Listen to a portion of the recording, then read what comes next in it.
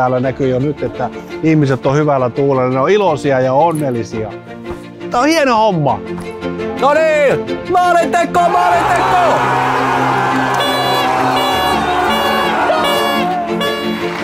Tää on meidän Ropsi! Ropsi! Ropsi! Tää on meidän Ropsi!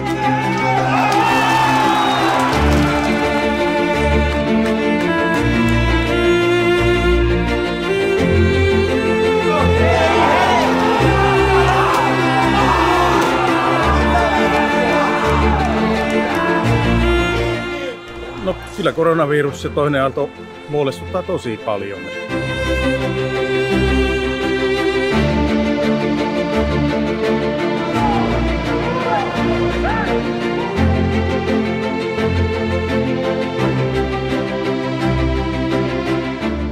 Niin, se oli omalla urallani ylivoimaisesti raskain kausi. Ihan ylivoimaisesti.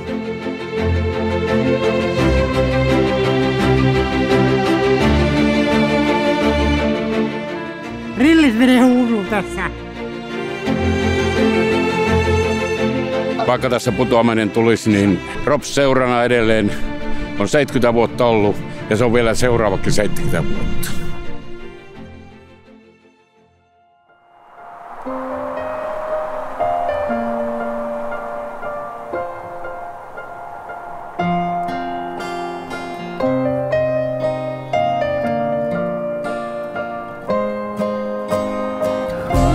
Rovaniemi is the capital of Finnish Lapland.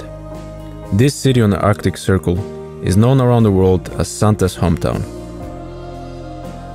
In Rovaniemi, snow blankets the ground for more than 6 months a year. So it might be surprising that Rovaniemi is also an important football town, the home of RoPS, the EU's northernmost professional football club. RoPS was founded in 1950, in part to bring hope to the people of Rovaniemi. The city itself was completely destroyed by the Second World War. In the 2010s, RoPS grew to be one of the most successful Finnish football teams. They won the Finland Cup in 2013 and finished in the second place in 2015 and 2018 in Veikkausliiga, the Finnish Premiere League. Thanks to its close connection to Father Christmas, RoPS is naturally considered Santa's football team. So it's no wonder when RoPS finished second place in the league in 2018, Santa himself also received a silver medal. In 2020, the club was supposed to celebrate its 70th anniversary, and they expected their best year yet. Any threats of a virus seemed far indeed from Arctic Circle. The anniversary season was scheduled to begin in April, as Nordic football is played during the summer. But as we all know, everything everywhere quickly deteriorated because of COVID-19.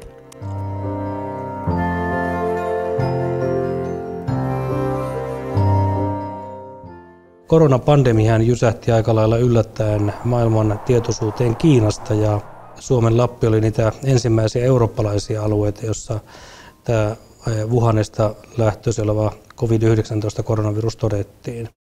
Onnistumme hyvin nopeasti kyllä kartoittamaan kaikki nämä altistuneet ja lisätartuntoja ei todellakaan syntynyt, joka oli hieno asia. Hyvin nopeasti tämä todellakin Suomen saavutti. At the end of February 2020, the virus spread more widely from southern Europe to Finland. On March 16th, the Finnish government declared a state of emergency and closed the borders.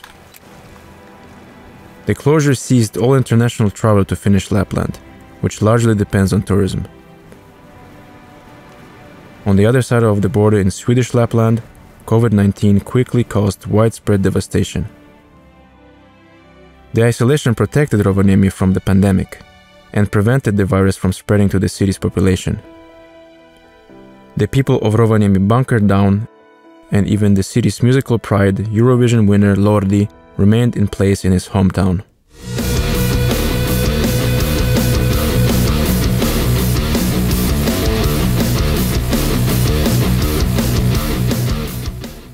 We were supposed to have like 2-month tour, European tour, but we actually got only in the halfway, like for a month before we had to cut it out. Rovaniemi people, we're the kind of people that we tend to take it easy. So we're like, whatever, shit happens, so we'll just deal with it. We're not gonna, get all crazy about it.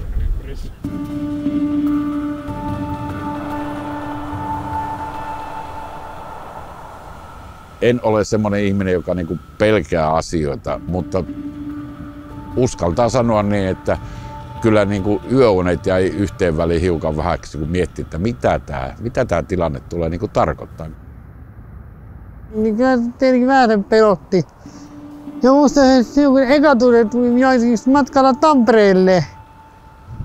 Ja siis silloin myöhemmin se, että sitten minun Budisman WhatsApp-ryhmästä alkoi tulemaan näitä viestejä, että jäähänkö meidän joukkuekin tauolle. Ja kyllä se aika pelottaa, että jäähän nyt tässä olla taukoa futisharkkoihin. 2011 minä aloitin kunnolla seuraavaa RoPSia. 2012 vuodesta asti minulla on aina ollut kausari. Jalkapallo on aina ollut muutenkin tärkeää. Meillä RoPS on ykkönen aina ollut.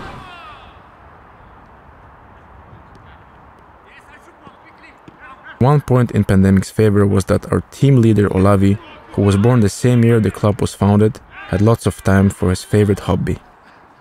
Me oltiin aikaisemmin 80-90-luvulla niin oltiin piikki tuolla Palloliiton ja Etelän seurojen lihassa. Me tehtiin asioita vähän omalla tavalla, voiko sanoa tällä vähän lapihulluudella ja niin poispäin. Ja sitten 2000-luvulla me ollaan tultu niin kuin hovikelpoiseksi sitten, että myöskin tuolla etelän päässä niin kuin RoPSia kunnioitetaan ja katsotaan, että täällä tehdään asioita oikein. Eihän näille leveysasteille kuuluisi niin kuin jalkapallo olevan top ykkönen Rovaniemen merkkisessä kaupungissa, mutta perinteet on pitkät.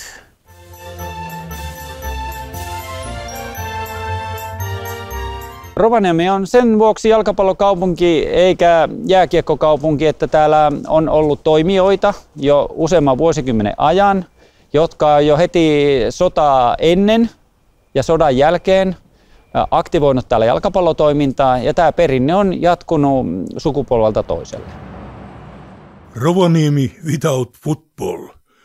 It is like Santa Claus without reindeer. On April 21st, we were allowed to start training again. The postponement of the season due to pandemic was pushing RoPS and other teams into financial distress. RoPS players' salaries were among the lowest in the league. In April 2020, the club management informed us that the salaries will be halved until the start of the season.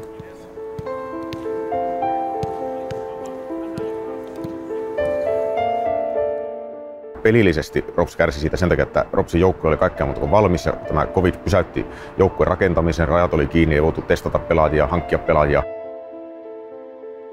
No me haettiin opetus- ja kulttuuriministeriöltä 200 000. Me oltiin laskettu, että niin kuin maaliskuun puolesta välistä toukokuun loppuun, niin se on noin 200 000 ne menetykset, mitä tässä on tullut. Ja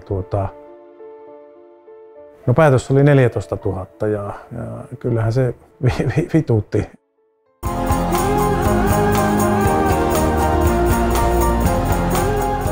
Eihän me suomalaiset olla mitään urheilukansaa, vaikka niin sanotaan, että mehän ollaan vain just niitä, jotka on aina voittajien ja pärjääjien puolella. Ja sitten jos ei pärjätä, niin sitten helposti käännetään selät, että ei meillä niin kuin tämä rovaniemeläinen urheiluyleisö ole sen kummempia pullia kuin muuallakaan.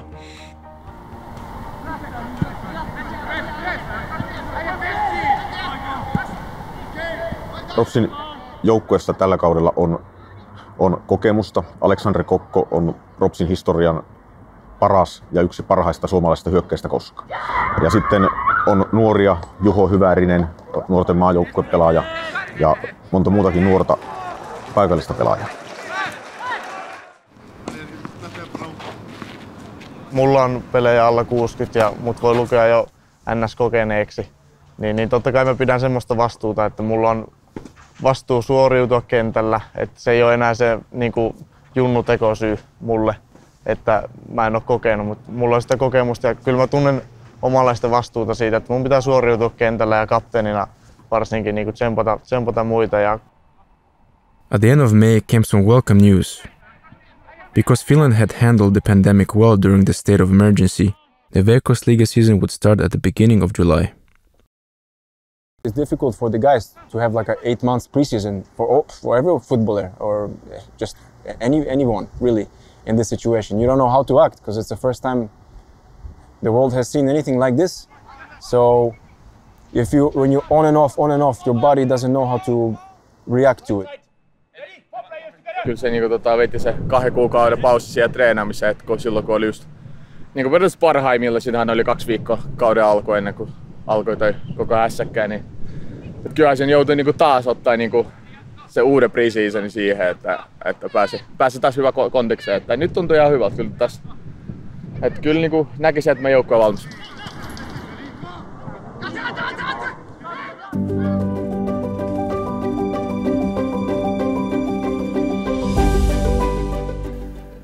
Hienoa aloittaa kausi vihdoinkin. Samalla hiukan epävarmaa loukkaantumistilanteen meidän pienen ryhmän kanssa, mutta toisaalta sitten sellaiset hykertelevän, että siinä on paljon hyviä mahdollisuuksia, että me voidaan pelata hyvä kausi. Ja meillä on riittävästi laadukkaita pelaajia ja sitten meillä on nälkäisiä nuoria pelaajia. Minun mielestä jos Ropsit tänä vuonna säilyisi Veikkausliigassa, niin se on meidän mestaruus. Että enempää ei voi tuolta nuorelta joukkueelta tällä hetkellä kyllä vaatia. Before the season began, football journalists from South predicted again that RoPS would drop out of the league. Tää ei ole meille uutta, tää kuuluu aina asiaan. Sama homma oli 2 vuotta sitten, että urheilulehti ennusti, että ollaan ehdottomasti putoajia. Ja niinhän siinä sitten kävi, että otettiin hopeaa sillä joukkueella. Tää on floppipelaajia, ketä pitäisi pelata hyvin ja on sitten noin floppiasiantuntijat, mitä on nähty monesti kanssa. Ei tunnu miltä, että mä oon 2012 ollut eka kerta RoPSissa ja meitä on aina tiputettu johonkin. Nämä nuoret jätkät ei pelkää näköjään yhtään mitään ja niistä on jo muutama nostettu tää ykkösjoukkueen rinkiin. Ja sitä mä ootan niin kuin vesikiellä. Niiden nuorien jätkien panosta tänä kesänä. Se on ainutlaatuista tässä RoPSin kannattajaporukassa, että meillä on tuo Etelän palkine, eli RoPS Etelä. Se on aivan loistava juttu. Eli entiset rovaniemeläiset ja ne, ketkä on Lapista kotoisin muuttanut Etelään, niin ne kiertää sitten RoPSin pelejä, vieraspelejä katsomassa tuolla Etelässä ja pitävät siellä mahdottoman hyvää meininkiä. Ne on semmosia ruligaaneja. Ne niinku kannustaa koko ajan myönteisen kautta loppuun asti.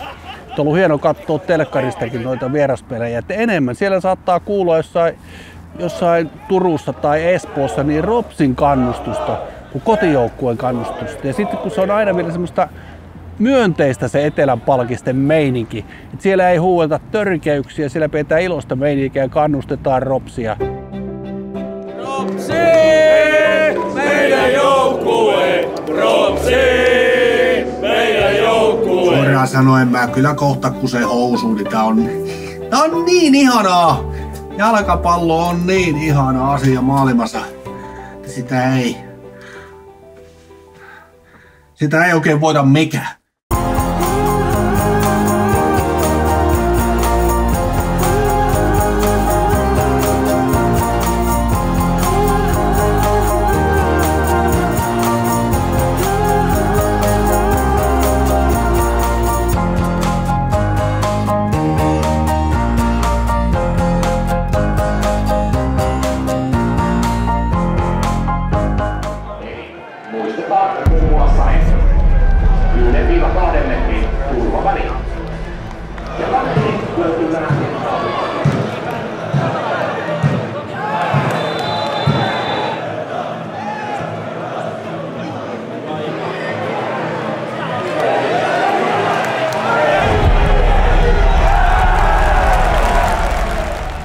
Mä en ole sillä tavalla oikea jalkapallofani, että mä en osaa vihata häviöitä. Mä tykkään, jos siellä yksinkertaisesti Interkin tekee hienoja suorituksia.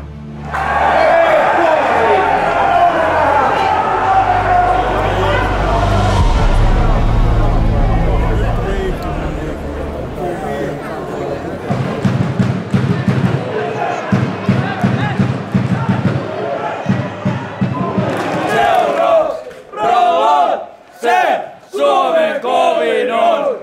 Palloseura! Eihän susta mihinkään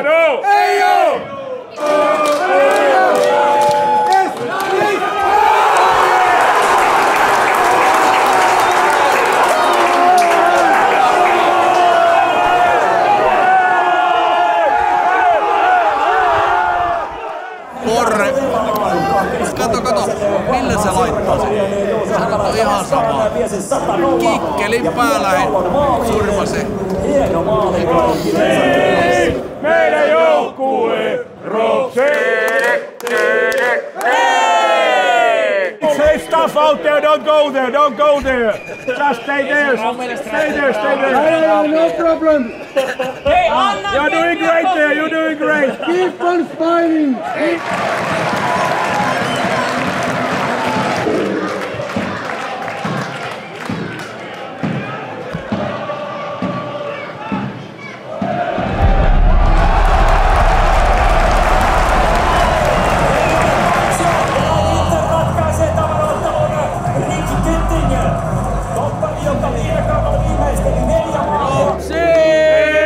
Meidän joukkue! RoPS! Meidän joukkue! Meidän joukkue! RoPS! Meidän joukkue! Hyvä peli! Come on, RoPS! Come on! Come on! Tää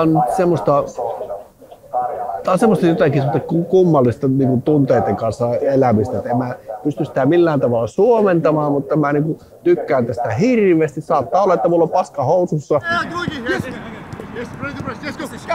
Loukkaantumistilanne on sellainen, että Surappi loukkautui Interipelissä. Meillä on yhä edelleen Muinonen Eetu loukkaantuneena, Junes Rahimi loukkaantuneena. Me odotellaan vielä tässä muutamaa kokeneempaa pelaajaa takaisin joukkueeseen ja kokoonpanoon. Aika nälkäisen oloinen joukkue ja halukas näyttää kotikentällä, että me ollaan varmaan kotona sitten vahvoja.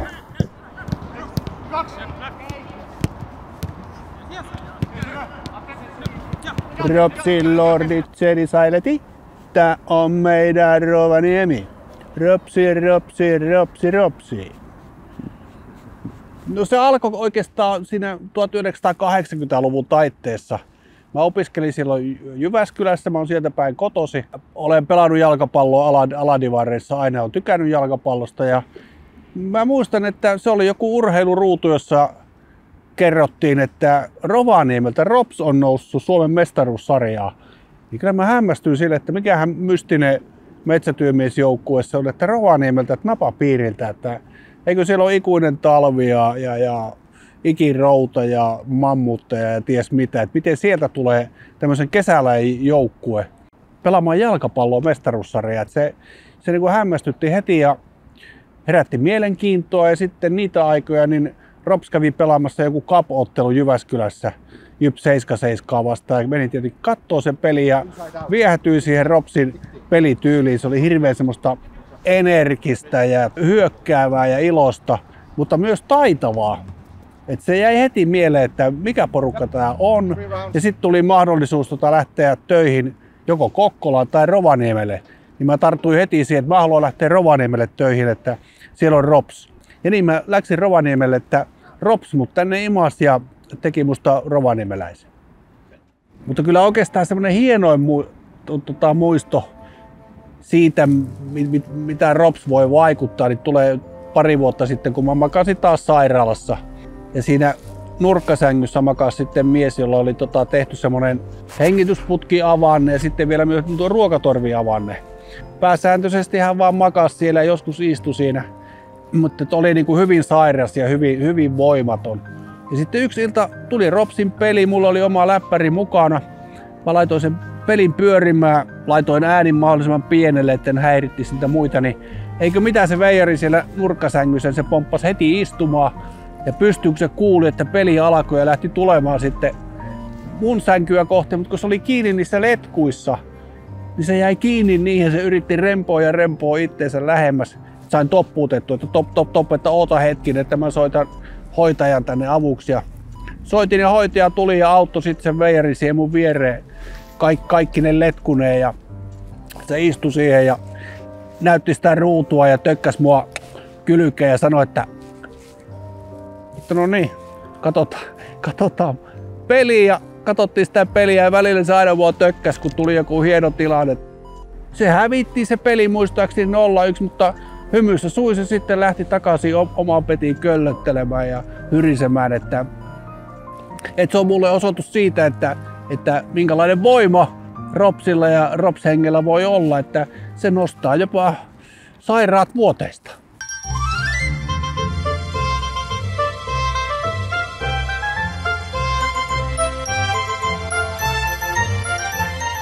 Tänään on maanantai 7.7. ja Joulupukin kylä on jälleen auki. Tässä me istutaan rouva Rooseveltin 70-vuotiaan majan portailla.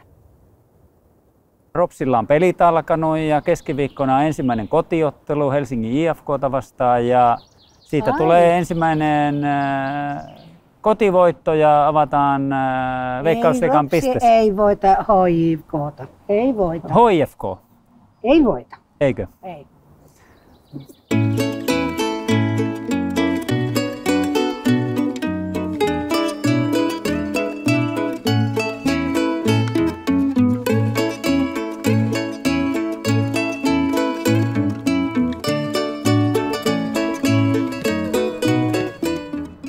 Kaksi päivää vielä Veikkausliigan ensimmäiseen kotiotteluun Rovaniemen Palloseura vastaan Helsingin IFK.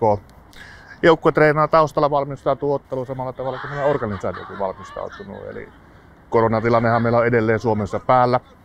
Vaikka tilanne on Lapissa erittäin rauhallinen, niin meidän täytyy muistaa, että niin virus on kuitenkin ihan tuossa nurkan takana Ruotsin puolella. Toivotaan, että kaikki menee turvallisesti ja ihmiset uskaltavat tulla paikan päälle.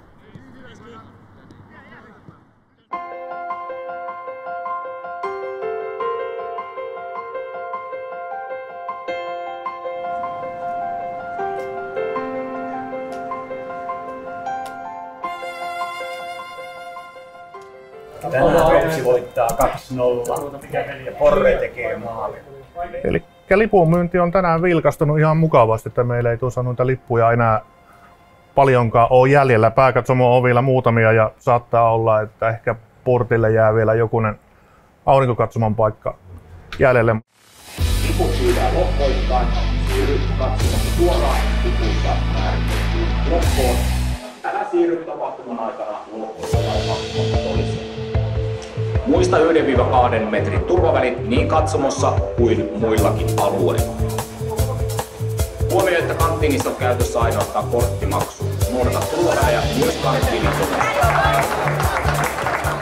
Siis tärkeintähän on, että päästään pelaamaan pitkän tauon jälkeen. Kyllä tätä on koko kevät odotettu.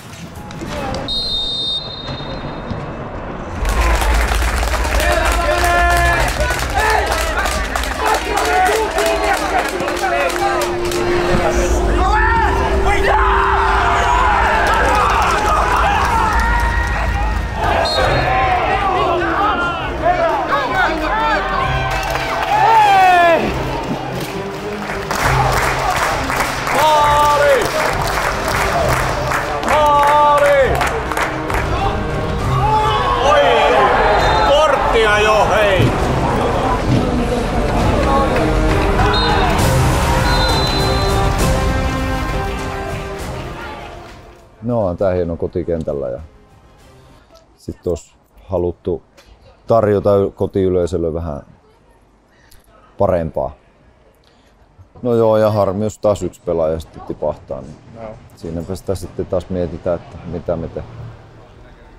Tässä sarjassa kaikki voi voittaa kaikki, niin se on niinku, kaikki voi pelaa ihan miten vaan ristiin tässä. Noudataan hyvää hygieniaa, pese tai desinfioi kädet aina kun mahdollista, pysky tai aivasta hikaan. Älä saavu otteluun, mikäli olet sairas tai oireinen. Siis mulla on niin hyvä mieli. Mä oon jotenkin yksinkertaisesti onnea täynnä. Mä pääsen kattoo jalkapalloa, mä pääsen kattoo RoPSin peliä, joka on forever. Mulle se kaikkein hienoin joukkue, mitä koko maailmassa on. Mä pääsen tän saamarin koronan COVID-19 jälkeen tänne. Aurinko paistaa, täällä on lämmin ilma, täällä näkyy jo nyt, että ihmiset on hyvällä tuulella, ne on iloisia ja onnellisia. Tää on hieno homma. No niin, maaliteko, maaliteko! Noin, peitetään vaan siitä. Peitetään. Oi. Tuu kertoo Mikon baitsio, niin mä kuuntelen. Päitä pystyyn, päitä pystyyn!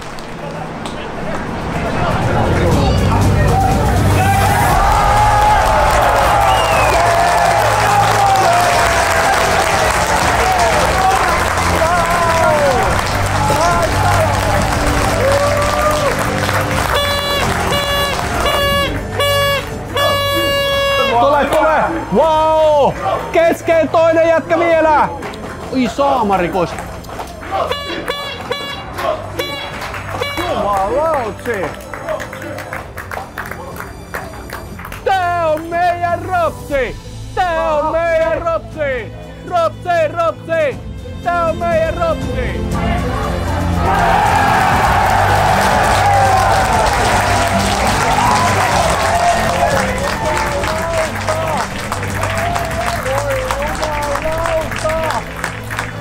Wow!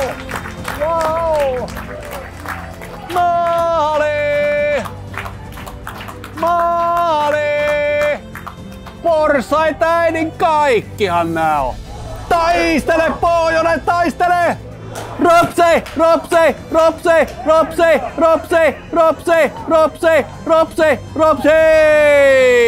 Tämä Veikkausliigan Rovaniemen Palloseuran ja Valkeakosken Hakan välillä päättyy lukemin 2-2.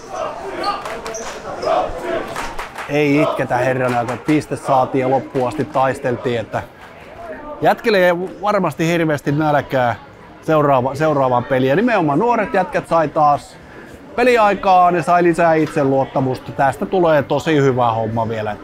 Saadaan vielä pari jätkää nyt lisää tuohon rosteriin. Niin. Ja kyllä se helpottaa se 1 piste, se on hyvä alku. Kyllä voitto oli niin kuin tuossa tarjolla, oli kuitenkin maalipaikkoja jo ekapuolellakin riittävästi.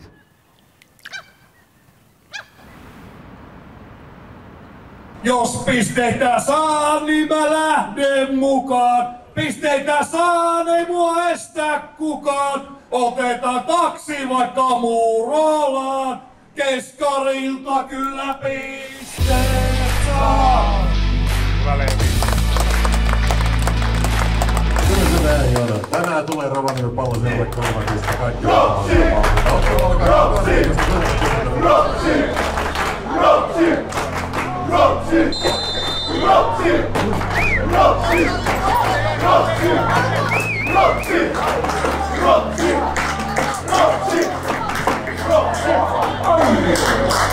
Noin, hyvä jätkä!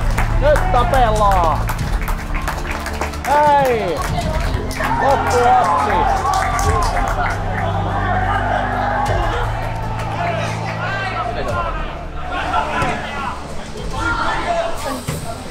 Tää on jalkapallo ihanuus tämä. Peli on 0-0, mutta se on mahdottomasti hienoja yksilösuorituksia kummallakin porukalla.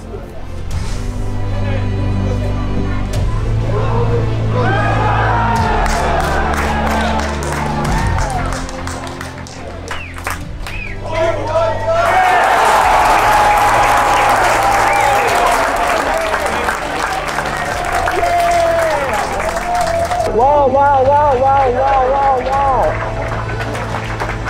Loistavaa jätkää. Hienoa. Wow. Eikö mä oon niin onnellinen, että jätkät sai ton palkinnon. Ne ansaitsi sen kertakaan. Ne yritti ja puhkuja ne taisteli. Ja ne usko itteensä. Mä oon niin hyvilläni tästä porukasta. Kerta kaikkiaan. Ei me olla mikään heittopussi. Ei sinne päinkään. Että tästä tulee todella hyvä. Ja nuoret jätkät, ne jaksaa. Me pantiin niinku Ilves kuriin tuossa toisella puoliskolla ihan niinku nätisti. Mulla oli niin pitkä tauko Veikkausliigamatseista ja pelaaminen mun mielestä näistä niin oli tosi mahtava pelaaja. Täällä on hyvä yleisö ja kaikki tuki ja oli hyvä meininki. Sehän tosi positiivista, kyllä meillä peli paranee koko ajan. Nuori joukkue taisteli taas ja näytti, että vaikka on pelattu melko tiukaan tahtiin, niin nuoret pojat jaksaa. Että urheiluradio toimittaja oli kuulemma sanonut edellisen akapelin jälkeen, että kun peli on loppunut, niin suuri osa Ropsin joukkueesta lähtee mopoautolla kotiin. Että sitten olisi voinut saada vähän enemmänkin tuosta, mutta kyllä niin kuin silleen tyytyväinen tuohon pisteeseen. Me ollaan matkalla kuitenkin. Miettii mitä ongelmia ja haasteita tässä on ollut. Me ollaan nälkäisiä, meidän pitää voittaa. Kyllä me otetaan se voitto. Nuoret pojat pelaa hyvin kuitenkin, että ei tarvi yhtään moittia. Että piste niiltä ja miehekästä suoritusta. Hyvä näin, mutta voittoja kaivataan. Aina on kiva tulla takapäin. Edes jollekin pisteelle.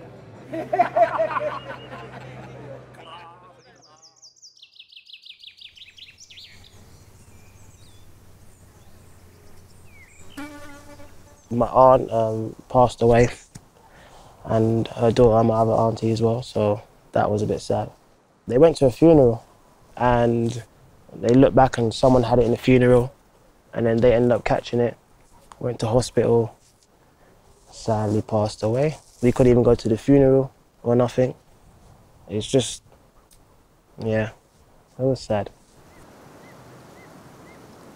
And then I've come here and there's hardly been any cases and everyone's like just walking around normal, bars are opening, so it's weird to see the two.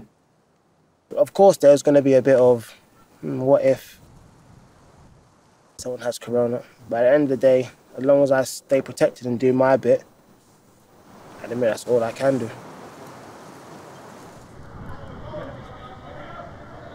Look, this whole COVID is very scary. Not the disease itself, because it's nothing unusual in my opinion, but how the world has reacted in general. I would say that's mainly the difference. Where here, especially the fans, they're not very vocal as much. They don't quite quiet. I mean, you could do something nice, and in Ireland it'll be ooh yeah, come on. Whereas here it might be just nothing really. But that's all right. Everyone's different cultures, I guess.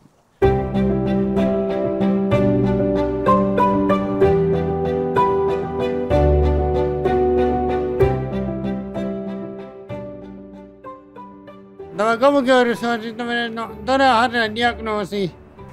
Ja se tuli diagnoosi puoli vuotta vanhana ja eka suosiolla diagnosoitu. No, lapsella oli todella paljon leikkauksia ja no, tätä kaupunkia taitaa Suomessa noin 10 varmaankin. Kyllä se on oppinut lopulta vaan elämänvaasteen kanssa jotenkin. Nyt on aika ylpeäkin jopa siitä, että minulla on tämmöinen harjain diagnoosi.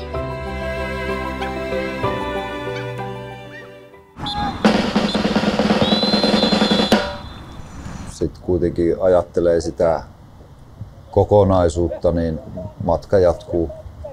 Tärkeintä minun mielestä on kuitenkin se, että meidän peli kehittyisi. Me ollaan kaikissa peleissä taisteltu pisteistä. Tietysti toivoisin pelaajille niin kuin sitä sellaisen palkinnon, että saataisiin voitto ja se lähtisi niin kuin rullaamaan ja menemään eteenpäin. Ja erityisesti tällaiselle joukkueelle, jos on näin paljon nuoria. Ja meillä on ollut huonoa tuuria siinä, että ei ole pystytty käyttämään sit näitä kokeneempia pelaajia. Meillä alkaa olla se tilanne, että meidän pitää alkaa voittaa pelejä. Se on niin selvä, se on fakta, että meidän pitää parantaa peliä sen verran, että me pystytään taistelemaan pisteistä. Eli kyllä tässä kun on 40 vuotta ollut jalkapallon parissa ja sekä valmentajana että aikoinaan pelaajanakin, niin kyllä tosiasia kuitenkin jalkapallossa on, että nämä harjoitukset jättää muistiin jäljen ja sitten kun kentälle mennään, niin se on 40% tätä jalkapalloa ja harjoitusta ja 60% mentaali. Jos sulla on mentaalipuoli kunnossa, niin silloin ei ole mitään hätää. Ja karavaani kulkee ja koirat tietenkin haukkuu niin kuin joka paikassa, että parhaat valmentajat ja asiantuntijat istuu tuolla katsomassa. TPS tulee tänne varmasti sillä tavalla ehkä vähän hankala tilanne, että siellä vaihtui valmentaja Tintti Johansson tuli sinne puikkoihin, niin varmaan on saaneet boostia. And this TPS game is going to be crucial because we're trying to take our first win. So they're going to be maybe having players that never played before and they're going to have something to prove. So for them it's going to be do or die and they're going to have emotionally, we're going to be uplifted.